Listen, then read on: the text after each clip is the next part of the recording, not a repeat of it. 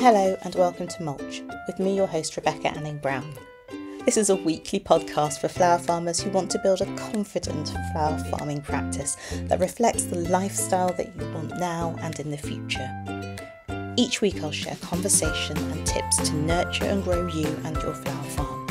I'll open conversations that flower farmers find difficult to talk about, provide approaches that will help you to make decisions, chuckle at the idiosyncrasies of our work, and always be real and honest about my own work as a flower farmer.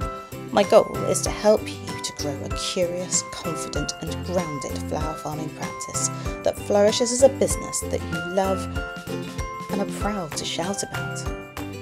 Don't forget to subscribe to the channel, and if you like what you hear, please do leave a review and share the podcast with your flower farming friends. It really does help to grow a confident and successful flower farming community.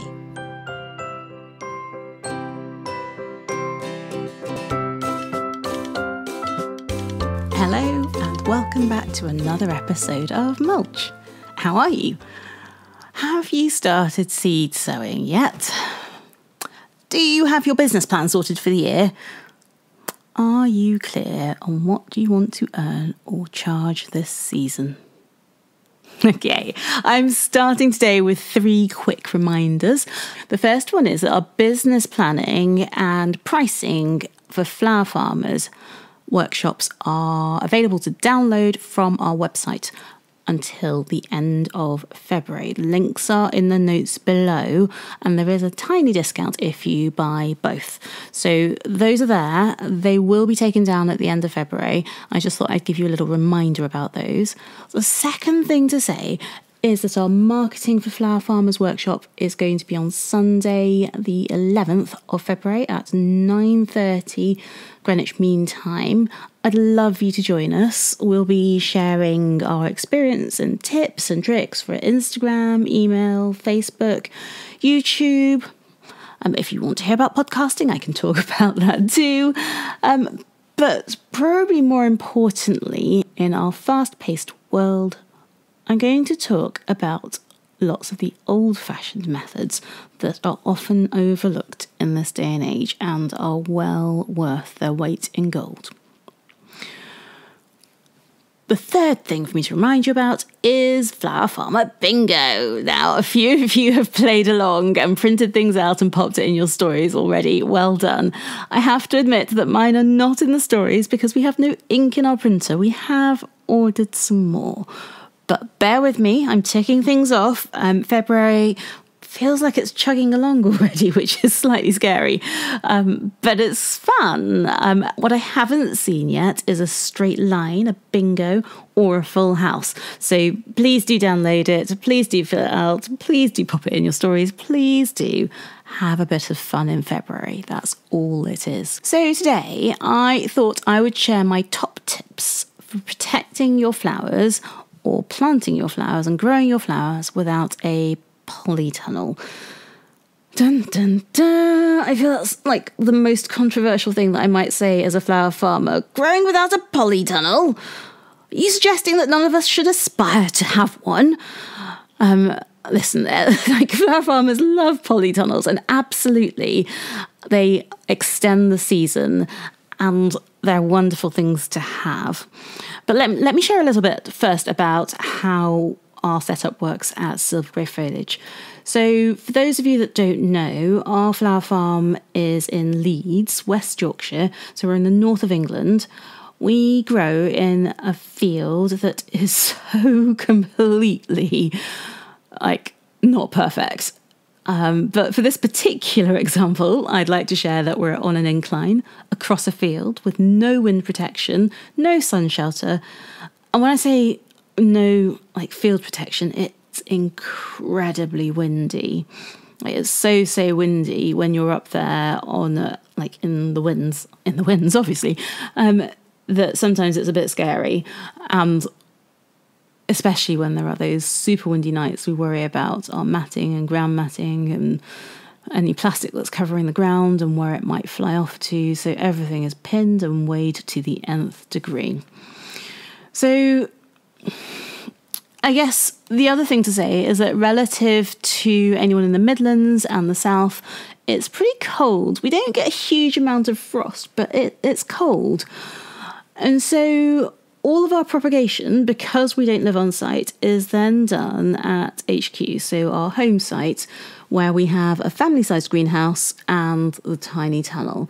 So the family-sized greenhouse is 15 foot by 10 foot, so it's a standard size family greenhouse, and we do have a tunnel. So I'm always upfront, always honest. We are going into our 5th season. We've had it for 3 seasons, so we got it in the winter of 2021. So we use it in winter 21, winter 22. So yes, winter 23 is just finished, and this is the 3rd time we're using it. And I think the other thing to add to that is that last year, for a number of reasons, I only used the tunnel for early spring. I didn't use it for the rest of the year. And now that is wasted real estate, but there's only so much that I could handle last year.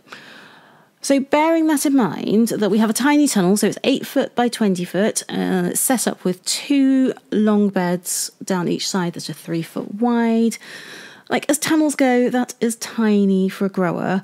And because I only used it in spring, I cut 1,500 stems from it last year, no more. So to put that into context, last year we cut 80,000 stems here at Silver Grey Foliage. So literally only a tiny proportion came from the tunnel. The remainder were grown outside in our less than ideal field. So my point here is that you don't have to have a tunnel to grow and sell a lot of flowers. And I think the reason that I'm labouring this point is because I know that a tunnel is what we all want, to extend our season so that spring starts earlier and autumn finishes later.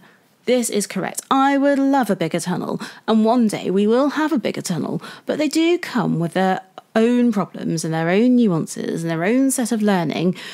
And I guess my point is that they're not a panacea. They're not essential.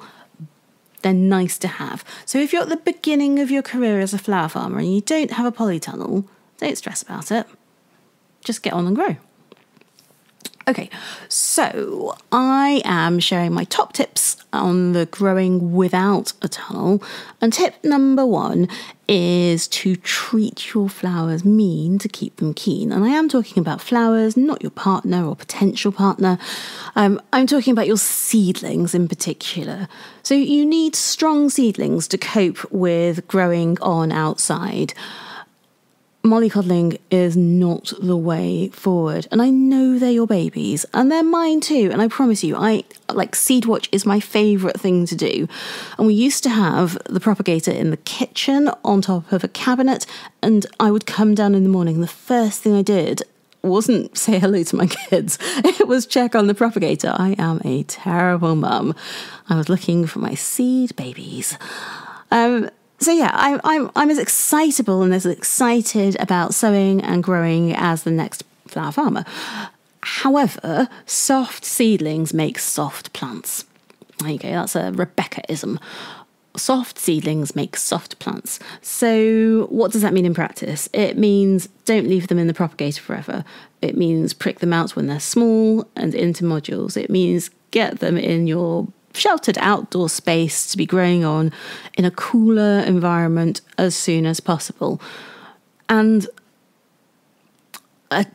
unless you've got significant pressure from mice or rabbits or deer to get into your greenhouse space or polytunnel, if that's what you're using for propagating, or the ones that you get from B&Q and Homebase, we have those too. We don't use them very much anymore, but we do have them. Then leave your greenhouse doors open as much as possible. So I only close the doors to our greenhouse, which is where all our seedlings go first, when I can see that the cats from next door are sniffing around a lot, or when it's incredibly windy because I don't want to lose my greenhouse. But apart from that, I don't close it very much. So we deter mice with chili flakes and garlic powder and garlic around the edges. and we leave the doors open, because that means that our plants get used to the cooler nights, a bit of breeze, the warmer days, which will lead me very, very quickly onto what I would call number 2. So top tip number 2 is sow your seeds a little bit later. Controversial. It's the beginning of February. We've all been waiting for this moment when the daylight hours are almost 11 hours per day in the UK. I'm not sure what it is going around the world, but in the UK we're almost at that 11-hour point, and that is the time that we get super excited and we start sowing. However, if you don't have significant protection in your growing space, sowing a bit later, like the end of February, early March, is probably definitely easier, and B, less worrisome. It's that simple. Because it's warmer and the days are longer, the seedlings romp away much more quickly, they set their roots much more quickly, and you can get them in the ground sooner. So if you don't have significant protection, starting them a bit later means that they're going into the ground when it's a little bit warmer and the elements aren't quite as mean. Number 3. I'm back to mollycoddling. So if you've kept your doors open on your greenhouse as much as possible, then hardening off your plants is a bit of a luxury. They should be sturdy and hardy because they've got used to the temperatures in your environment. So don't mollycoddle them by popping them in at night and closing the door and tucking them in, and popping them outside during the day and letting the fresh air kind of tickle their leaves and then popping them back inside. It's a faff, and it's time that you could be spent preparing your beds, or having a cup of tea, frankly, or weeding, or contacting your customers.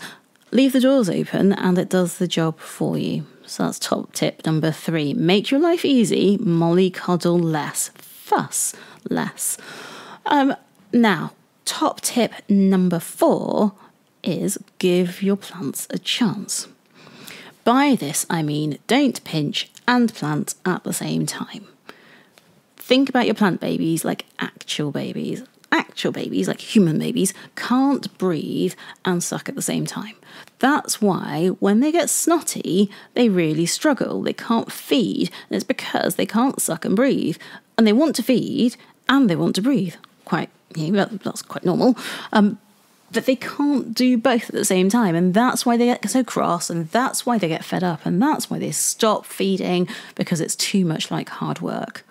Similarly, with your plant babies, don't pinch them and expect them to be able to bulk out at the same time as you plant them when you're asking them to set roots and become stronger in the ground so they can gain their water and their nutrients. It's just mean.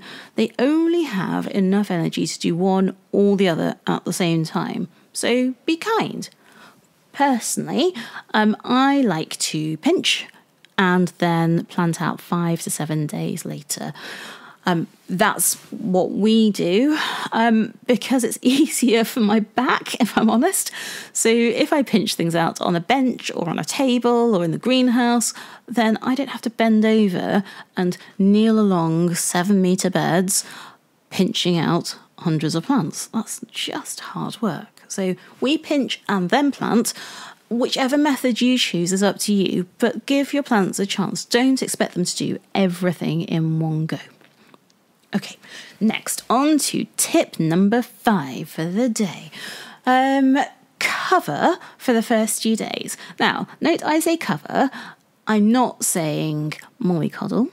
I am not saying put up a tunnel. We do use low tunnels, but we don't use them on everything, and we mainly use them to keep out rabbits and deer. We're not using them to protect from the weather.